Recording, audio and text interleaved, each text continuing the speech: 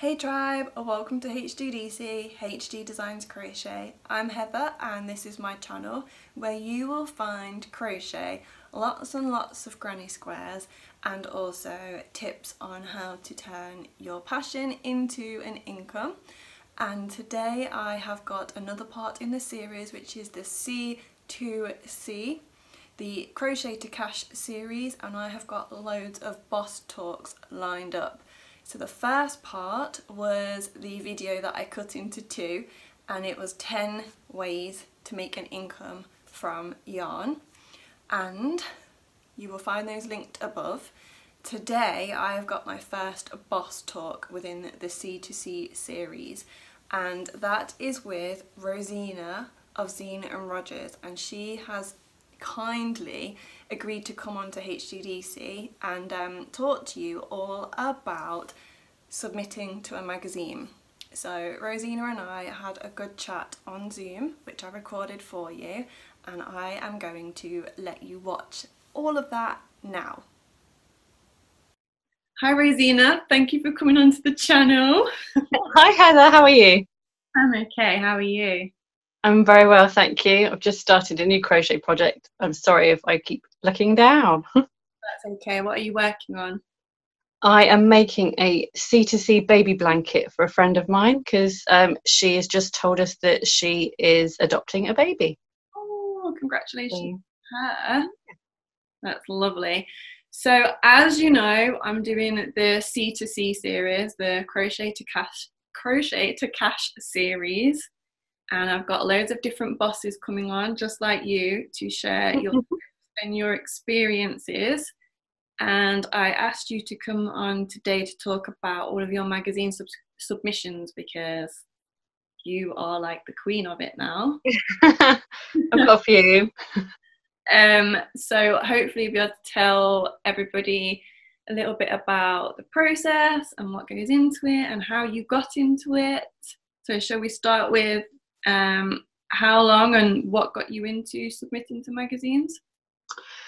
I think it's been about 4 years, but I always get hazy on my memory with that. I didn't think it was that long. But 4 years ago, I'd been blogging for a while, making stuff up with crochet patterns as I went. And I thought, I'm now designing these things. I'm not just making it up. These are new ideas. And I want to share those with people. I want to see if I can actually get paid to do this. And I'd thought that for a while, but I was a bit frightened. And then I don't know what triggered it, but one day I just went, well, you can think it or you can do it, so do it.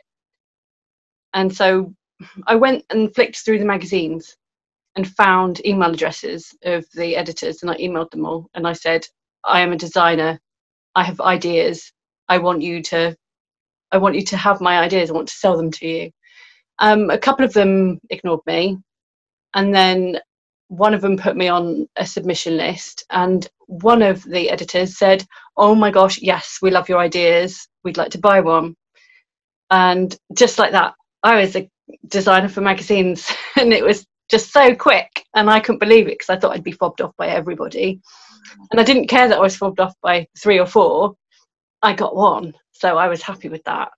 And actually, as soon as that publication happened and I was in that magazine, I was able to go back to the other magazines and say, look, I've been published, can I be published with you too?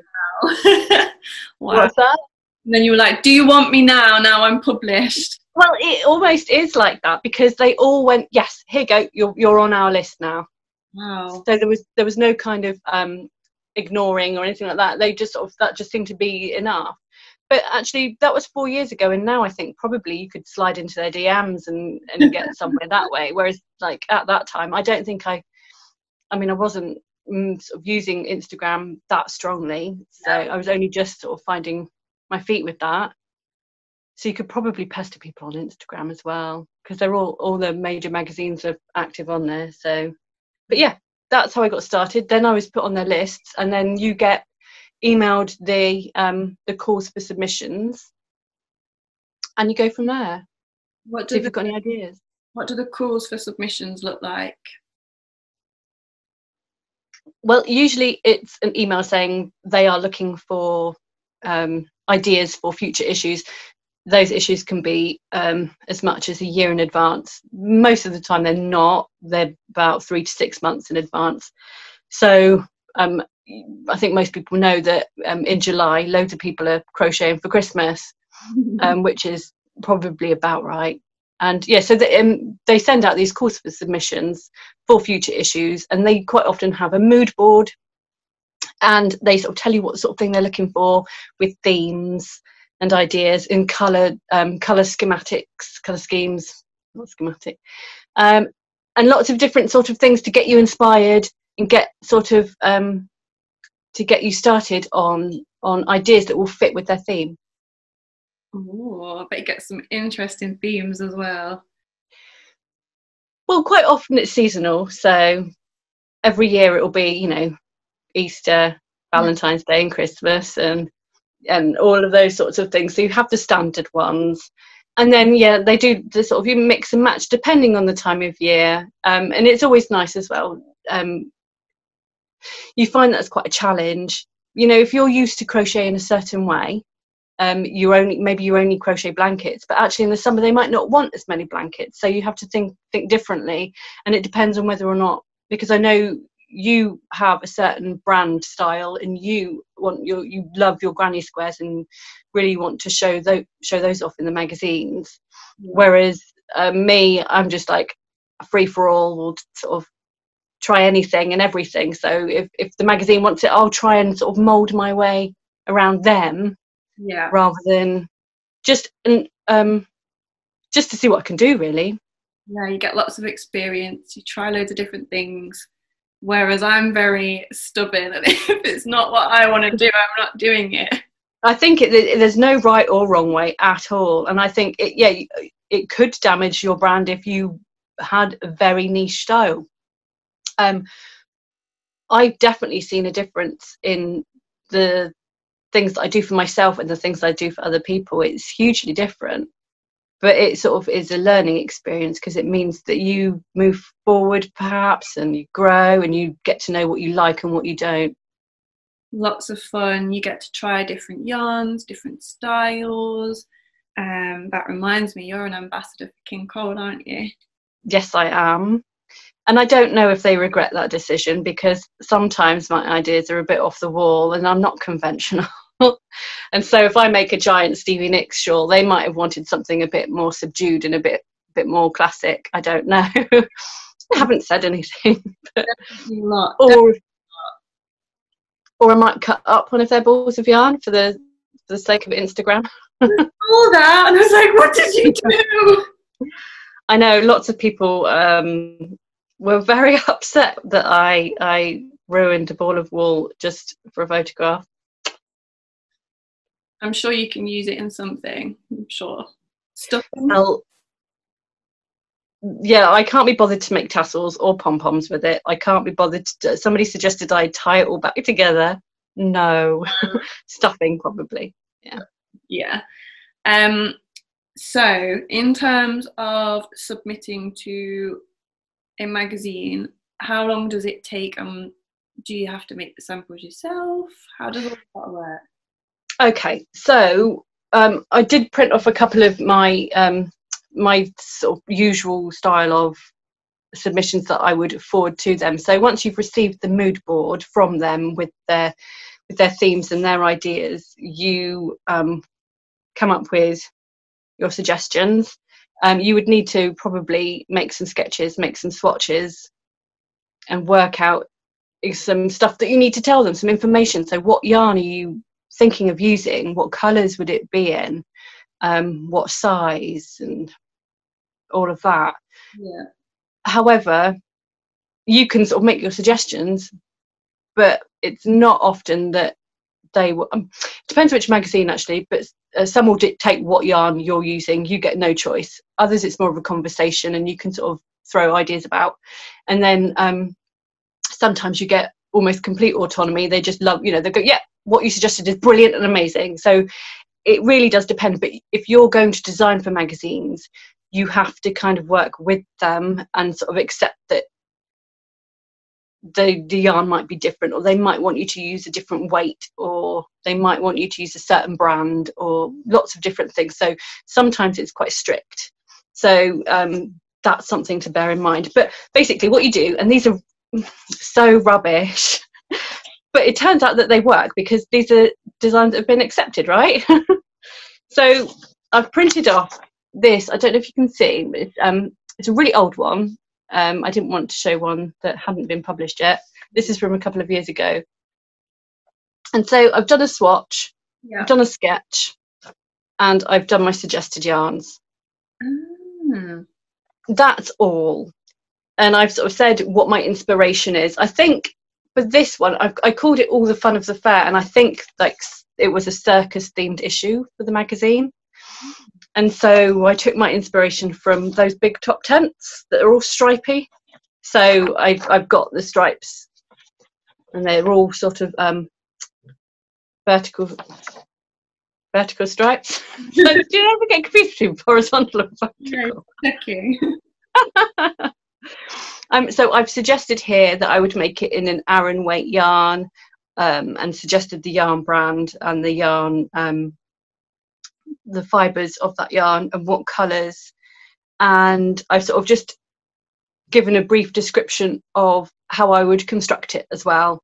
But I think if you went for pages and pages of ideas and then submitted that, they're not going to read it all. I mean, I don't know how many ideas they get per issue, but I can imagine that, you know, if they have 25 designs in a magazine, they may well get 100 ideas given to them. I don't know what the figures are for that.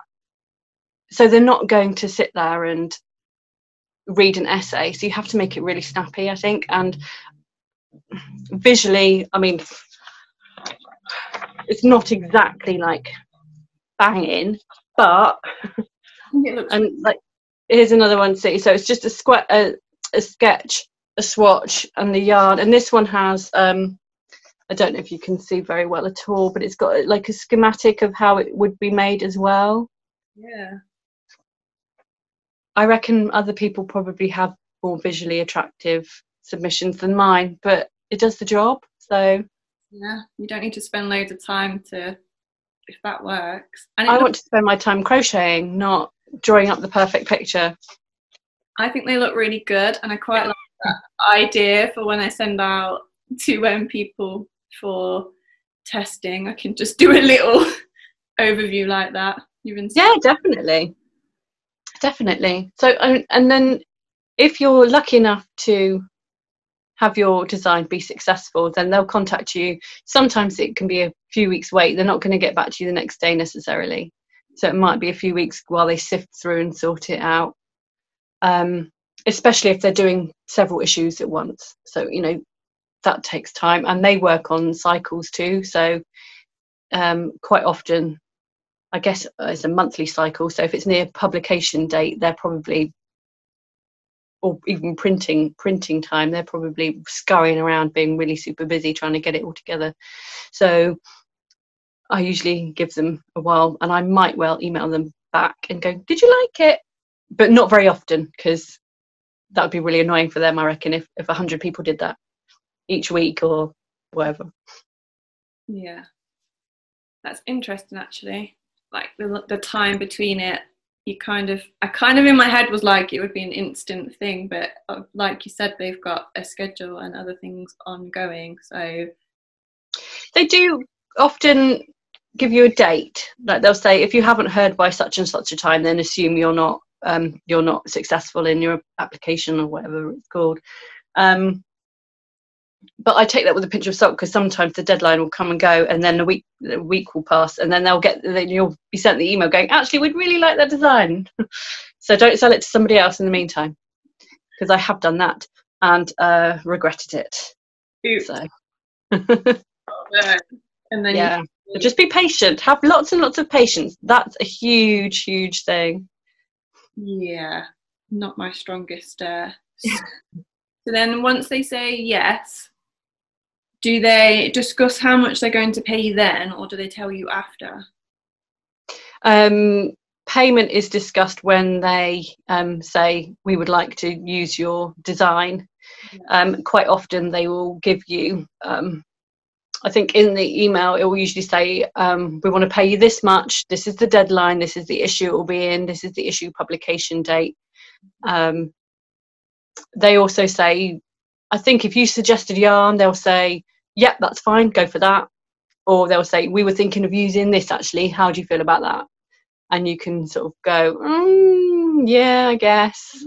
Or if you felt very strongly that it wouldn't work, go back and tell them why it wouldn't work and your solution. Always offer a solution rather than just go, no, that sucks. That's not going to help anybody. There is some room for negotiation, but ultimately, design work is not the best paid. They have a business to run, and they can't pay the designers that much. Designers are not paid mega bucks wherever you go. So yeah, don't expect to make your fortune, but do expect to get an enormous high from it. So yeah, that's your payment. You get a high, and then I guess you've seen your following grow since you've been in magazines because people find you there, come looking for you. I'd like to. Yeah, and it gets to the point where actually people want to make it because you designed it, and because you've been a designer for such a long time, they trust that you can do a good job. Yeah. So that's really nice. Yeah, definitely. I was going to say something that's completely gone. I'm sure it's an important point. I don't know. Can't remember. It was about being a designer in a magazine. Obviously. No, don't know. I was going to say, I was asked to submit to a magazine, one of the ones in the UK, and they said it ranges from like £50 about £240. Do you think that's a fair representation of what you might be able to get? Yes, definitely. If it's a small project, you're looking for small projects, maybe like a hair accessory or a little purse, maybe it would be about £40 to £50. Yeah. The pair of wrist warmers that I designed recently, I got paid £55 for. I hope it's okay to say this. I don't see why it would be confidential. It's fine. And then the higher prices tend to be for bigger projects, obviously. So blankets, if you're making a bed-sized blanket, then you're looking at around £200 to £250. I've not designed any garments for magazines, so I don't know how much they charge for those. But you will soon. Hey? Real soon, and I'll give you a workbook, and then you'll be away. Yes, I know. Yeah, I'll learn how to grade. I'm well on it with the cardigans and the jumpers at the moment. I've got so many ideas, but all in good time. I'm going to take my time.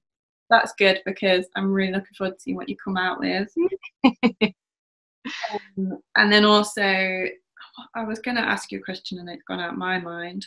I remembered something, actually. I remembered my point from earlier, and that is that one of the things you could class as payment is that 9 times out of 10 you'd get the design returned to you. Yeah. So you get to keep it. So depending on what it is, if that indie dyed yarn and you've got 4 skeins in your project, that's a decent amount of money. Yeah. Beautiful quality wool, then you've got that forever. Do you supply the yarn, or do you supply the yarn? They supply it. Sometimes I've been asked to source it myself and then put it on my invoice, but most of the time it will be sent to me from them. They will contact the yarn companies and get it sent. Sometimes if I've got a contact at said yarn company, I'll just go, don't worry, I'll do it. I'll contact them and get it sent directly to me, and that's fine. Okay. That happens from time to time. I didn't know that. That's definitely worth knowing, because it might be a small amount of money, but if you're getting the yarn and you get to keep it for a lot. I know, that's why you want to choose a good one, Yeah. Choose something that you want to maybe try out, or is a little bit perfect for experimenting. Perfect. Yeah, no, I like that, because okay, yeah, it's not going to pay all your bills, but like you said, you're learning, you get a bit of yarn. Oh, I like that. And I was a bit hasty on my very first on my very first design that I was via doing a call for submission, I was a bit hasty and I went out and bought the yarn because I wanted it there and then, and they did sort of go, you don't have to do that, we do that bit. And I was like, oh my god, I didn't know. So, you know, you live and learn. Ooh, yeah, I like that, because if you, like you said, if you get indie dyed yarn and you keep that in itself is quite an investment. But they will know if you're taking the mick. Yeah. I'm not going to be like, I want £600 skein, please. But Yeah. Exactly. And actually, I've been doing this for 4 years. I have got 4 years worth of leftovers in my cupboard. You do not want to take the mick, because you will end up with more yarn than you could possibly ever use. And so actually I find myself underestimating a lot of the time, because it's like, I don't want any more of that. I can't bear it. No, I would never take the mick, but I like the thought that I would get the yarn for it, because in all honesty, I'm going to end up with my acrylic, and you know that. But just the thought of getting a yarn parcel arrive. It's very exciting. It's really nice. Yeah, it's like Christmas every time. Oh, wow. I think only one time if I received the yarn and sort of thought, oh, I don't like that, don't like it at all. And actually, so much so I never told anybody. I didn't, you know, usually I shout it from the rooftops when I've got a design in a magazine, or if I've had a pattern released. I'm so proud every time. And that's another good point as well, is just like, don't just submit any old idea, submit ideas you love, because otherwise it's not good for anybody. And make sure you love every single one. But the yarn, I mean, I would have loved this design, but the yarn was hideous. And so I never told anybody about it. I didn't like the colours. I didn't like the texture of the yarn. It felt horrible. It felt foamy. And I think it might have been sort of, I mean, is it on the front cover? Don't know. I can't remember now. But I remember looking at it just going, no, I don't like it. So I never told anybody. But yeah. Gosh. Which is quite hard, because if you've got to put the time in and you don't like it. It's a learning curve. Yeah, definitely. Well, I've seen quite a lot of your designs in magazines. I don't buy as many magazines as I used to, because it was getting like my yarn where I was subscribed to all the magazines that were all stacking up. But yeah, I've seen quite a few of yours in there, which I think that's nice. And like you said, you get to shout from the rooftops that you've got a pattern published. It's a really good feeling, for sure. Yeah. Definitely. Do they send a copy of the magazine to you when you're featured? Yes. Yeah. They don't. If you have an interview in a magazine, sometimes that happens. You tend not to get it. So it's literally just if you've got a design featured. Any other reason why you might be in that magazine, you might get sent a PDF version of the page you're in, but not the whole mag.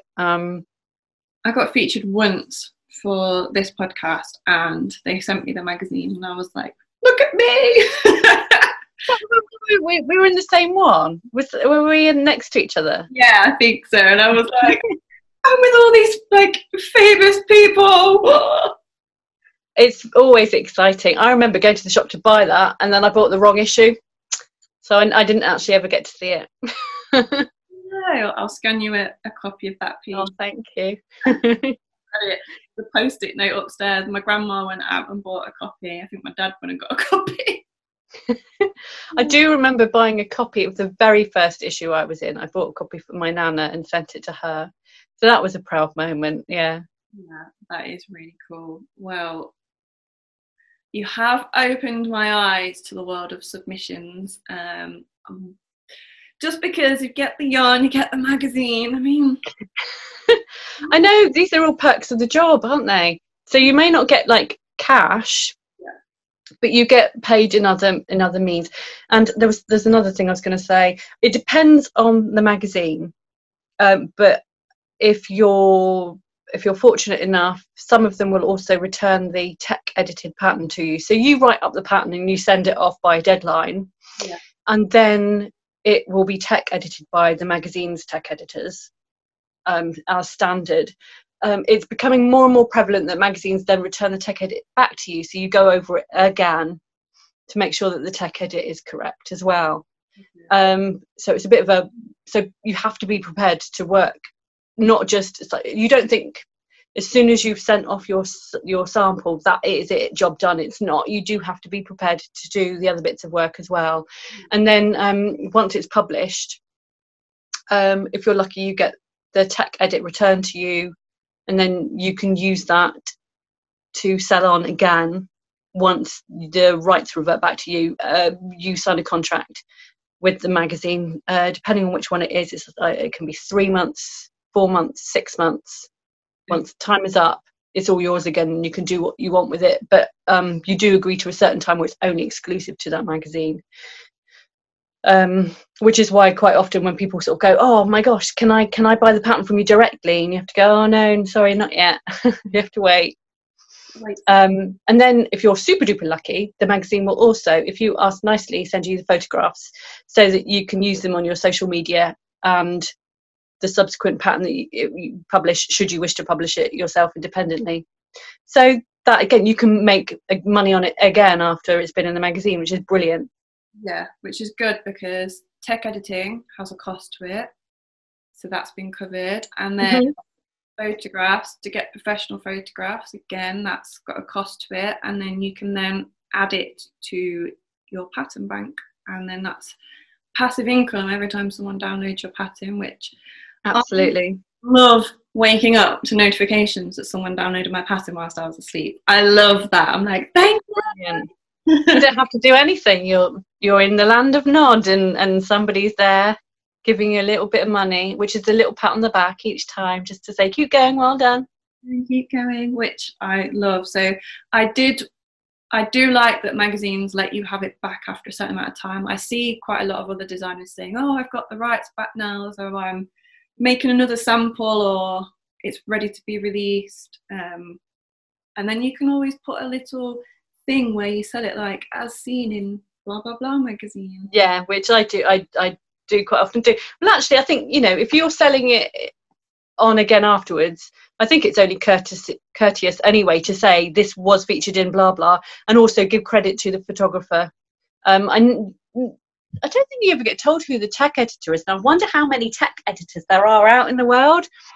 Because each time, quite often they will email you to sort of question if there's an issue with how you've written something. They might want to know about it, and each time it's a different person. So I find it really curious that there's sort of this secretive group of people.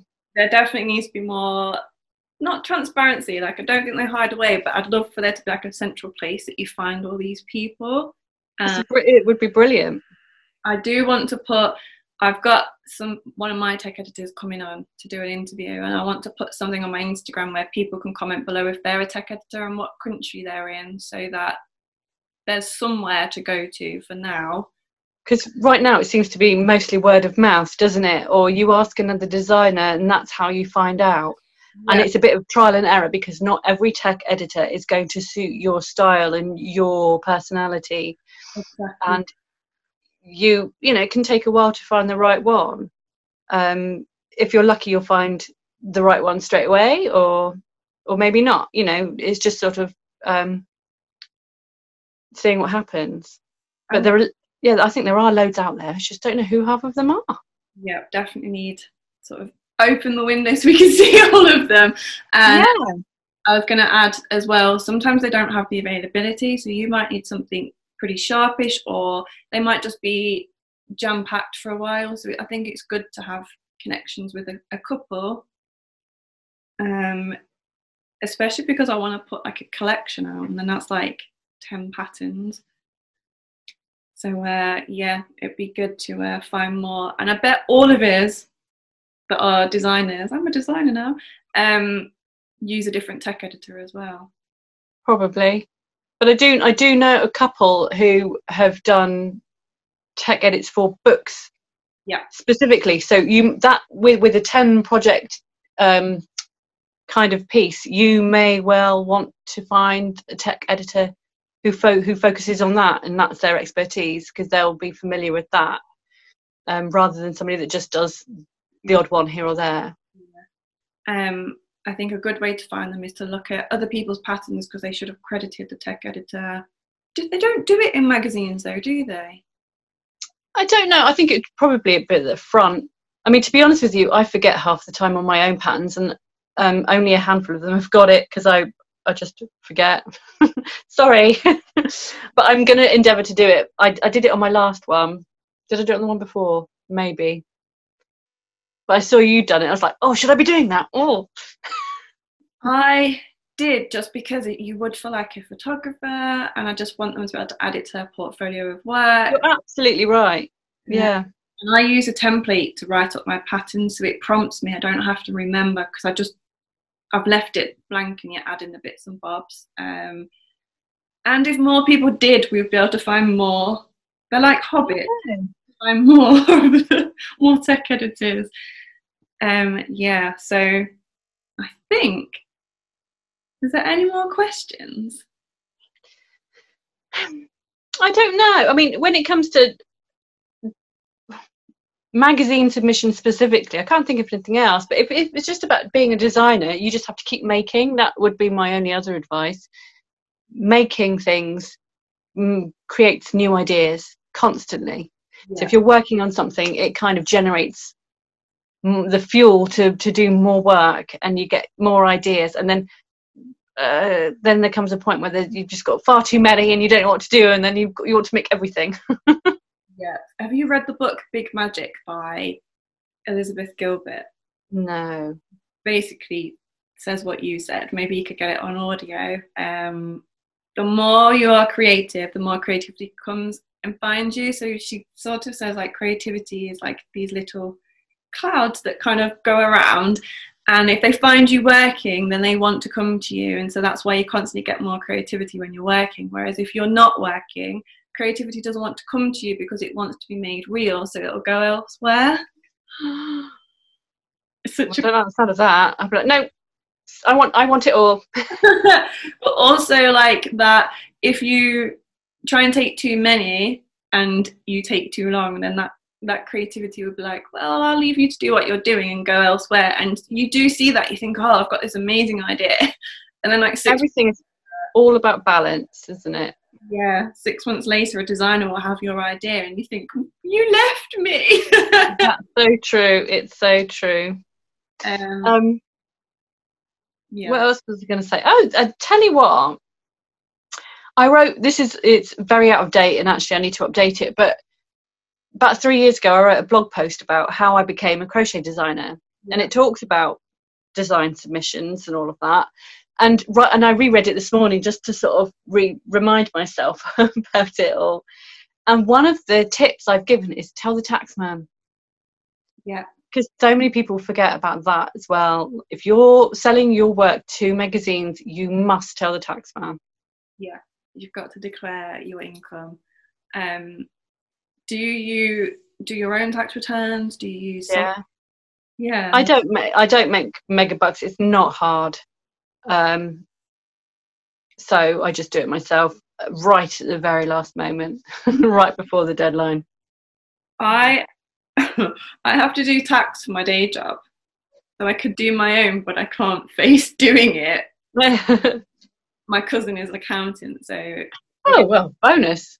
He does it, and then I use QuickBooks to track the ins and outs of everything. Yeah. I probably should use QuickBooks or something, because I just use a spreadsheet, which is pretty basic. Well, I mean, if it does the job, it's up to you. QuickBooks, I'm going to do an entire thing on finances, because it's that's a good idea. If nobody teaches you, you kind of have to learn through trial and error, and you don't want to get like a tax liability. That's a horrible error. But for QuickBooks, I've found you can link it to your bank account and your PayPal, and then you just list like what's going out and why. You can take pictures of the receipt, and as you log in, it tells you like, you've made this much, this is how much tax is due. And then, oh my gosh, I need to get on this. Yeah, so have a look. I managed to get a discount code. I don't know if I've got a referral code or not, but I got it for half price for the first 3 months, which is like £3 or something, and then I think it's £7 a month. So okay, I think there's different like everything, there's different memberships that you can go on, but every time, I don't know about you, but because I have income from YouTube and here and there, it just tracks everything and then tells me. That's brilliant. Yeah. Whereas I add in on my spreadsheet I've got a column for each different thing, and then I just auto sum it after each month. That a couple of years ago I was writing it all down. I didn't even use a spreadsheet. Even if you write it down on a spreadsheet, as long as you don't have to pay for QuickBooks, as long as you keep a note of it. But for me, I know I'm not going to update that spreadsheet. And then it's going to be 2 minutes before it's due, and I'm going to be like, what's come in, what's gone out, where's my money? Yeah. I don't do it every month. I sort of usually wait 3 months, and then I go, right, okay, now I've got some work to do. Yes, definitely. And also because I think you've got your patterns on different platforms as well, haven't you? Yeah. It all comes in at different times, differing amounts. And I don't know if I'm doing it wrong, and I even emailed them about this, but you on Ravelry, I set the money as sterling, so the English monies, and then so all the patterns are charged GBP. Yeah. And then when you get your invoice, it's in dollars, which makes no sense to me. So I emailed them, and they were just like, we don't know what you're talking about. And I was just like, thanks, Ravelry, well done. Another thing to be annoyed about. I don't know. We'll have to ask the group later, because my patterns don't go through Rav, so you have to go on to my Well, that might be an incentive for me to do the same. I'm not there yet. I need a PA. I need somebody who will do all this stuffing for me, because it's not my forte. I would rather be just sat crocheting all the time. I just want to make my samples. You can get a virtual assistant. I know. I wouldn't earn any money. That's the thing. You got to, and I'm sure anyone watching this right now, like, we have to balance how much we can make to cover the cost. So in my head, I'm like, right, how many patterns will I have to sell to cover the cost of that? And is it an investment? But then if I sit and do it myself, how many patterns could I get done in that time? And it's just you're constantly balancing the tech editing is invaluable. You must get a proper pattern tech edited. I've seen so many really bad patterns because they quite clearly have not had anybody go over it. Yeah. And if you have one bad pattern, then a lot of your audience are not going to come back to you. Yeah, definitely. I found I'm only 3 patterns in, but because I put so much detail into Revival, people trust it. And then now that there's a few patterns on there, and I'm in a couple of different places, people are more trusting to get that pattern. But had that pattern been poop, it would have put people off. Rightly so, it would have put people. Yeah. I mean, I have to say, I need to go over all my patterns. That'd be a great thing to get a crocheting expert virtual assistant to redo all my old patterns, because right at the beginning you can think that it's spot on, yeah, and it's just not quite up to the same standards as I want them to be now. And it's really interesting. Yeah, because you learn and you're evolving, and your style changes, and you want to put different things in there. Yeah, I get that. I'm 3 patterns in, and there's already changes I want to make. I think it's just constant. It's always keeping on top of everything all the time. Yeah. But aside from the virtual assistant, just doing little bits here and there is kind of working for me. You know, like trying to carve out 20 minutes to do something. But you can. I set my website up on Squarespace. It was really quick, and it's really simple. Like, it's just really easy to build. I don't know where have you got your blog? Where's your blog? I'm WordPress, and I've always been told that WordPress is the best. However, it's not necessarily user friendly. And luckily I know somebody who's quite tech orientated, so I got a lot of help. But to be honest with you, it's not my forte, so it's not something that I spend enough time on. I should spend more time on it, and I kind of ignore it because I don't want to do it, which is a terrible attitude. I had a blog many moons ago on WordPress, and I found with WordPress, it's got brilliant scope and you can do so much with it. But as a beginner starting out, it was overwhelming, and that's this time round for my website, because I want to start a blog at some point. I went with Squarespace just because you kind of put blocks in. So you want a picture there, you put a block, you want to, and it's very like intuitive and simple. It doesn't have the scope that WordPress has, but it means that I'm not spending ages looking at it thinking, what do I do? I can't remember what they said exactly and what advice it was, but I can always come back and tell you later, or just put you in the direction of Studio Cotton. They're like a branding marketing platform, and they always had really good advice about which websites to use and why and what for and all of that. Yeah, because we've all got our own different reasons and preferences. But yeah, I have enjoyed talking to you. I feel like we could talk about so many different. I know. Well, we've got another meeting. We're gonna have to leave because we've got another meeting. But thank you so much for joining, sharing all your experience. Well, I hope I've covered everything, but if I haven't, then people can ask. That's fine. Yeah, definitely. And you need to let everybody know. I mean, I'm sure everybody already knows who you are, but where they can find you. I completely didn't tell anybody at the beginning, did I? I can't even remember if I said my name. I am Rosina, and I can be found everywhere on the internet as Zines and Roger. That's Instagram, WordPress, Pinterest, YouTube, Facebook, so I don't use it very much, but it's on there. And oh my god, I joined TikTok. I don't know what I'm doing. But yes, Zines and Roger, most places. Okay, I will put all the details on the screen at the start anyway, in case we didn't say it, because I don't know if we said it. And yeah, if anyone has any questions, they can comment below or come and find you. And if there's loads of questions, I just ask you to come back again.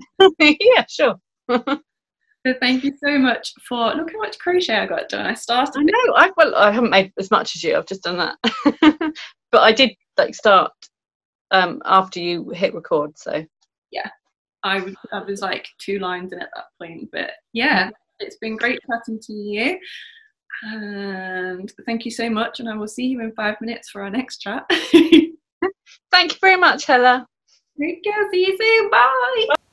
Thank you so much, Rosina, for coming on to HGDC and sharing all of your insights and information with us.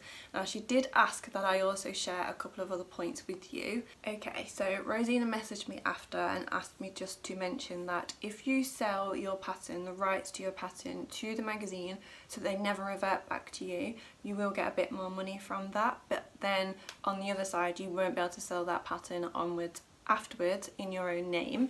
So that's something to bear in mind. And the other thing, I'm just laughing because I think on most of these interviews I've said to people, sorry, I've got fluff up my nose or in my mouth, and they've all been like, you've always got yarn on you somewhere. Anyway, Rosina also asked me to mention that a designer should have a portfolio somewhere that they can then direct the magazine or whoever to, so they can have a look at the work that you have done and you have designed, wherever you keep that, your website, Ravelry, Instagram, whatever it is. So I hope all of that information has been truly insightful and that you've enjoyed this first instalment in the C2C Crochet to Cash series with our first boss. I have got so many more lined up for you, so many more. So tribe, I hope you really enjoyed that and that you took lots of information and that has motivated you to get yourself into a magazine. The best thing you can do is subscribe to this channel and make sure you find me on Instagram, because where possible I'm going to put up a question box in my Instagram stories so that you can ask whoever is coming on to the series next. Now I can tell you that I've got 2 more already recorded and they will be up in the following weeks, so click like, click subscribe, and make sure you drop any comments below thanking Rosina. Okay tribe, see you again soon. Bye.